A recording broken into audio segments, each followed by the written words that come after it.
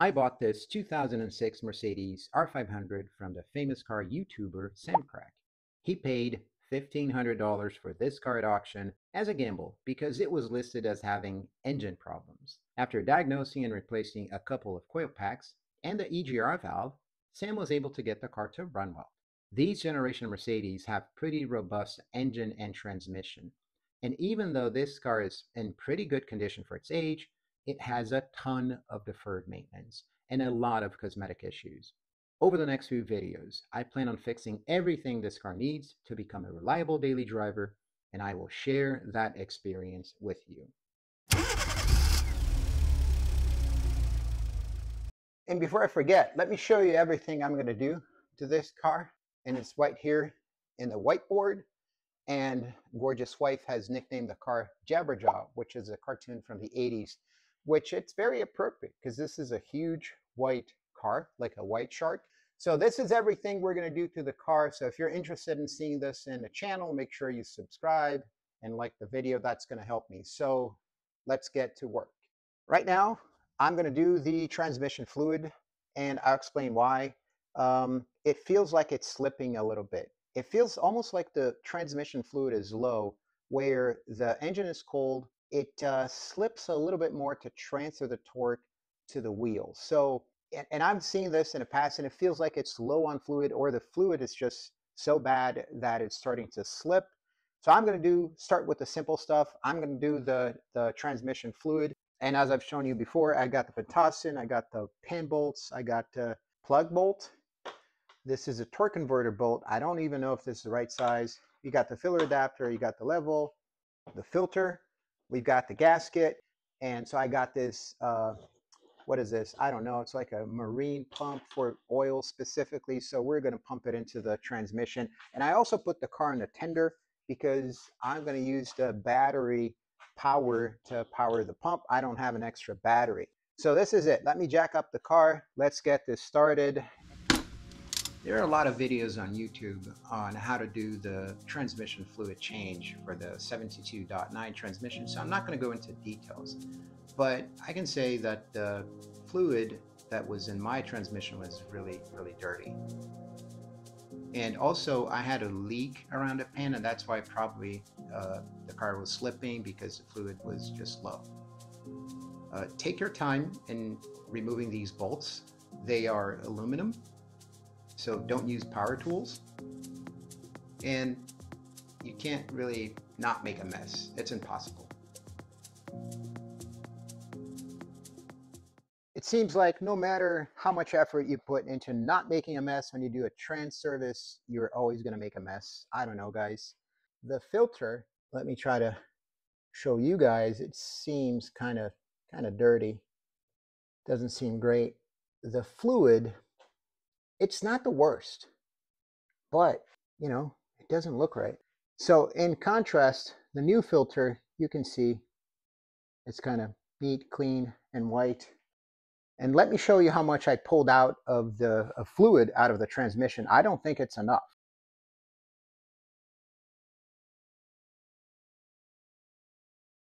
Let me show you guys something. I transferred the transmission fluid over to a pan that has a measurement, and I don't know if you can see, but it's actually 3 quarts of transmission fluid that came out of the pan. I'm not 722.9 expert, but I don't think this is enough. And the fact that it was leaking, I think I'm onto something. Let me know in the comments how many quarts should have come out of the pan. As I take out the old gasket, I realize it's really hard. And this car hasn't seen a trans service in many, many years. Also make sure you clean the magnets and put them back in the right position. I think this is the right position. You guys will let me know.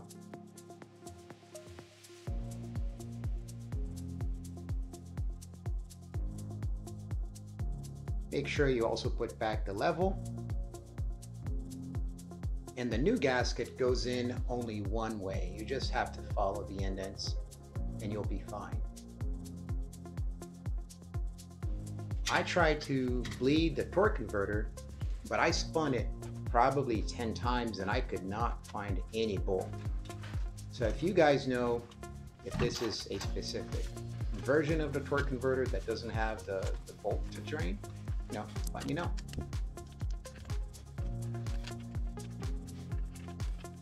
Now let's see if you can spot what I did wrong here. Yep, I put the pan back without the filter.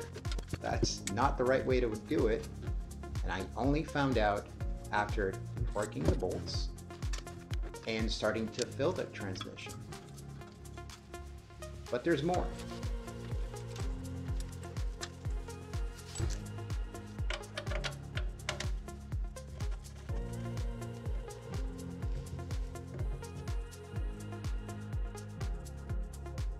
As I start to fill it, I find out that I didn't seat the gasket right, so it started to leak.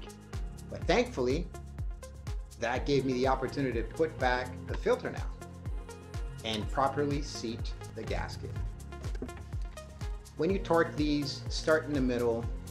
It's 2-stage, 4 Newton meters, and then 180 degrees or 8 Newton meters, whatever comes first. Be very careful. These are aluminum bolts and they tend to break easily. So I got my scan tool. I'm gonna go into transmission because we're gonna need to let it warm up till 45 degrees Celsius. So live data. The level check, is that it? Yeah, probably. Transmission oil temperature, 26 degrees Celsius. It's gotta be in 45. So let me start the car now. Now that we're at 45 degrees Celsius, let's set the level.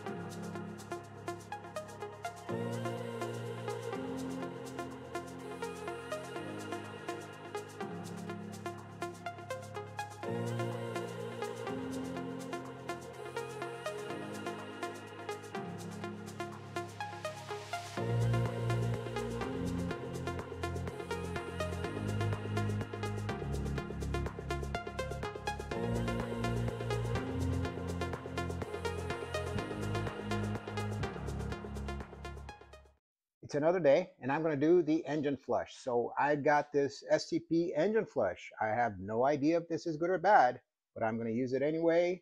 Let's see, it says here that it cleans sludge and you should do it every, after vehicles over 75,000 miles. That's interesting. I got filter, I got new oil, and I got leftover oil that I'm going to use for the engine flush. And I got hypoid gear lubricant for both front and rear differential that I'm going to change. This is not the expensive stuff, but I think it's okay. It's not an expensive car. So let's get this done. So now I'm doing the gear oil for the differentials, and I found something very interesting. And this takes the neglect to another level. Don't know if you noticed, but the fluid that came out of the rear differential wasn't really bad. But wait until you see the fluid from the front differential.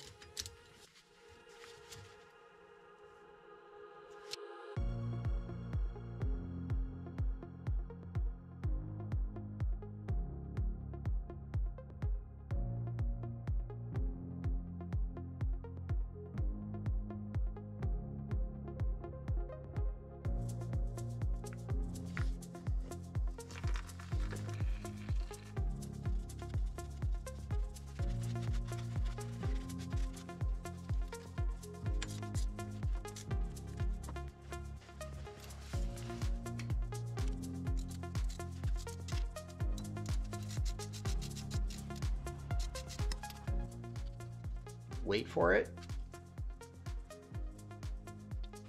That's it. Someone decided that they would change just the rear differential fluid for some reason and not change the front differential. It does not make sense. This is neglect to another level.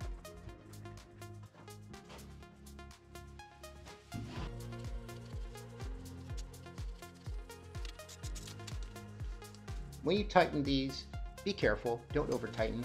these are aluminum. You can break the whole transfer case by over tightening these bolts.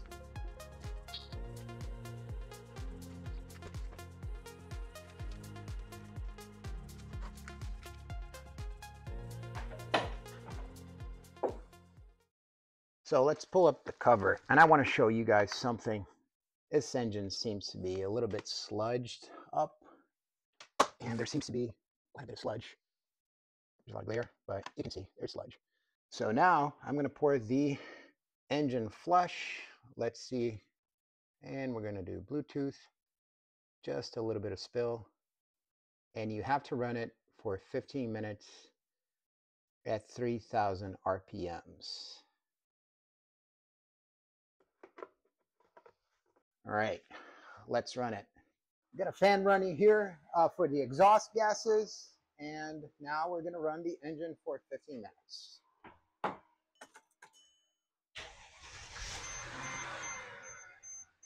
"15 minutes later."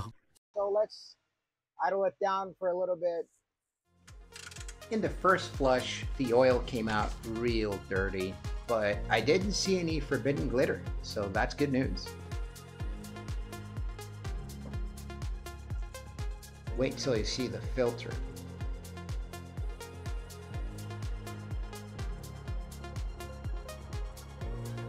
Look at that.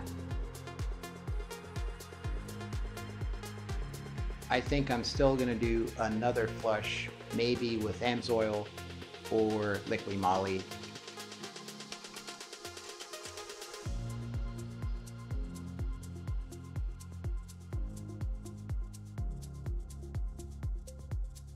So after putting the sacrificial oil in, I ran the car for another 10 minutes and then drained the oil again.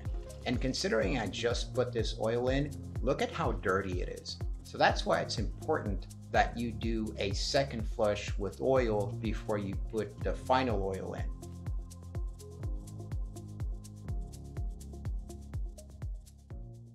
Now I'm gonna do a power steering flush, and I have the reservoir here, and it's something I didn't know, and I'm sure most of you are gonna know this. And by the way, this is a Dorman, it's an aftermarket, this is the code. This is a maintenance item. It has a filter in it, and if you let the fluid go bad, which it went bad on this car, it tends to clog up the filter, and you get a lot of power steering noise when you're driving the car. So if you don't replace the reservoir, what happens, your power steering pump is going to go out real soon. So it's actually a maintenance item. It's a good practice when you're going to do the fluids, which are expensive. You also do the reservoir. This is like 20, 30 bucks, about 30 bucks in FCP Euro. And the fluid themselves are like 30 bucks each liter. So we're going to do this right now. Let's get to it. So that fluid looks very bad. And also I can see that there's some leakage. So there's some pressure building inside the reservoir. And I hear a lot of hydraulic pump noise when I'm driving. So the fact that it's bubbling up and there's a lot of noise leads me to suspect that the reservoir has a clogged filter. So we're going to have to replace this. It's going to be very simple.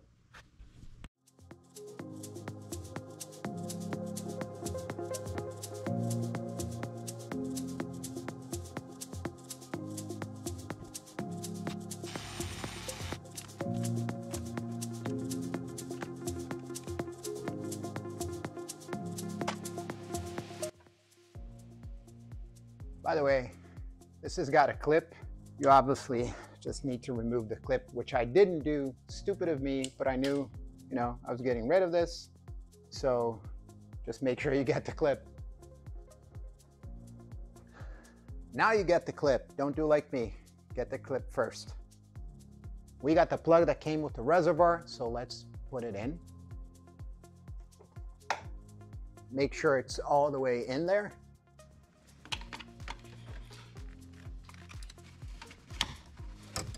It did take me a little bit of work to get the clip in. Just take your time. Now we're gonna put the bolt back in.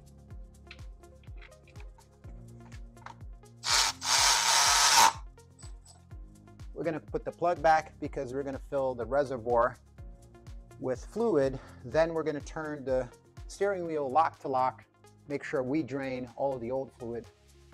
Put the bottle back. There you go.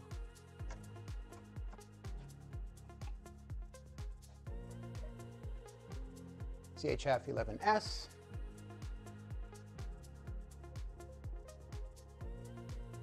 Now we're going to turn this lock to lock to purge out the old fluid while we keep filling in with new fluid.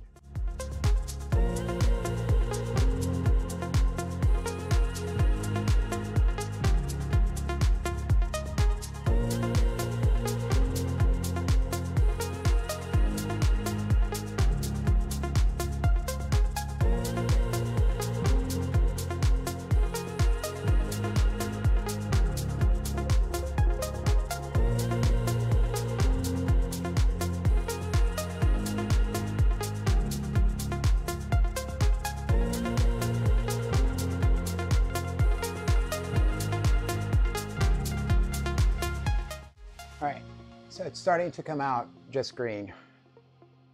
Yes, I'm just going to do a little bit more and then we're going to close this up.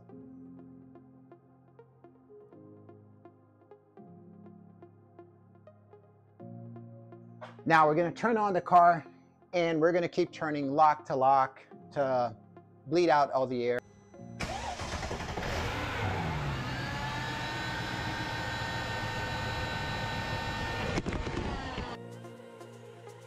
Don't have any reading, so let's add a little bit more.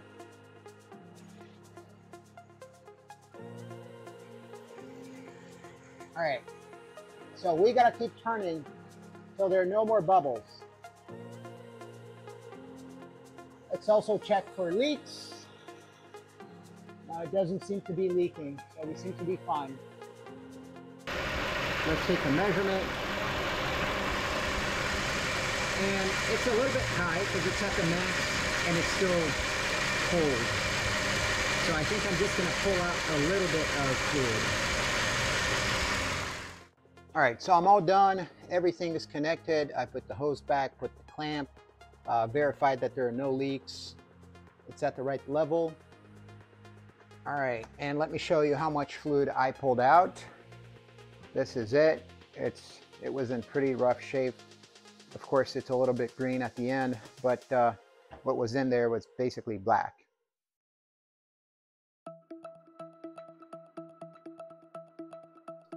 I also decided to do the tensioner, the idler, and the accessory belt just for good measure.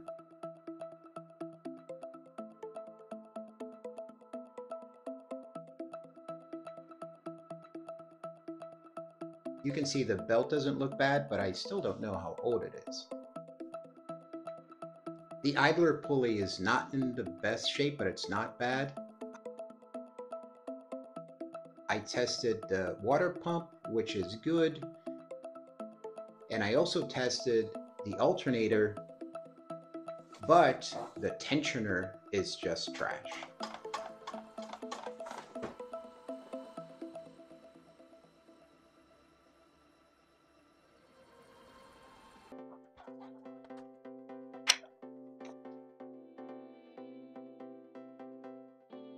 Removing the idler on the R500 is a little bit tricky because the bolt's so long, it hits the fan shroud.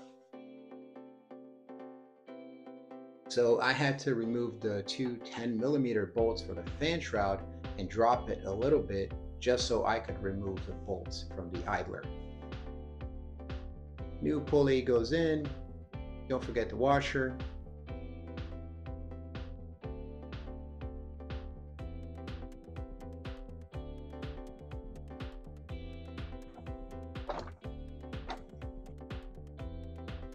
And now the cap. The tensioner is held by two E12 bolts.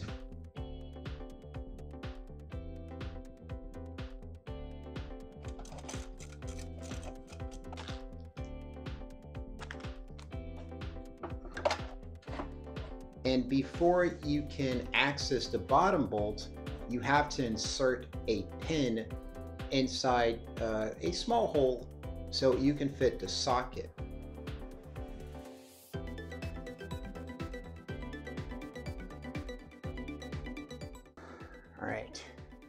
So after a lot of work, came out.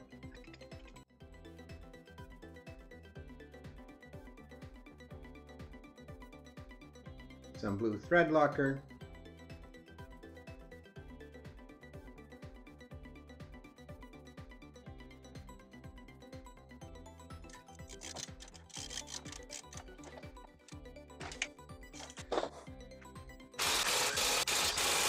I also had to replace one rear and one front speed sensor because of the ABS code.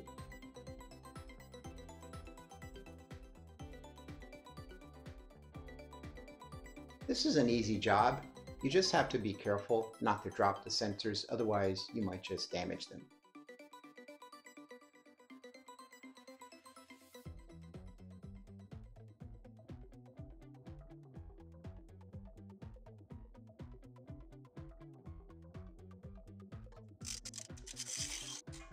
Since we're here, we're going to do the air filters. So Sam was kind enough to provide us with new ones. I don't think it needs it, but we're going to do it anyway.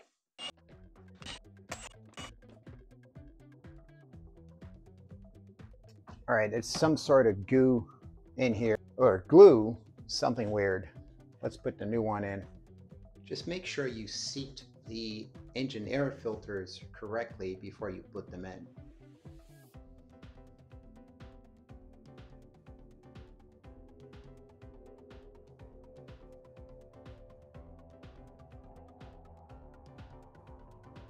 I also put new wiper blades because the old ones were just dried out and didn't work.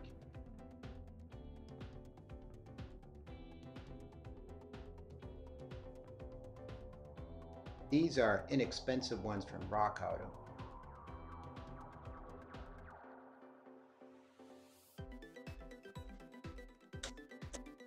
Trying to diagnose the evap code, I checked the purge valve in the front, I checked the evap valve, and I did a leak down test on the tank. Not a leak down, it's actually a vacuum test, and it's not holding vacuum. So I decided I was going to check the obvious first, which is the gas cap. And guess what I found? This is a very crusty gas cap, and I can feel that the rubber, the seal, is just gone. So I got a brand new secondhand gas cap at the junkyard, and I'm going to throw it in. And this probably is going to solve the problem, but we'll check for codes later. This is everything we tackled on this video. We did a bunch of fluids and basic maintenance, and we fixed the ABS code with the wheel speed sensor. We also fixed the evap code with a new gas cap. So I still have a bunch of other things I need to do. And in the next video, I'm going to try to do all of the spark plugs. I'm going to tackle the fuel injectors. I think some of them might be clogged. I'm going to do a brake flush, rotors, coolant flush, thermostat, AC charge. I still have a bunch of things to do. So if you like this content, make sure you subscribe, smash that like button, and I'll see you on the next video.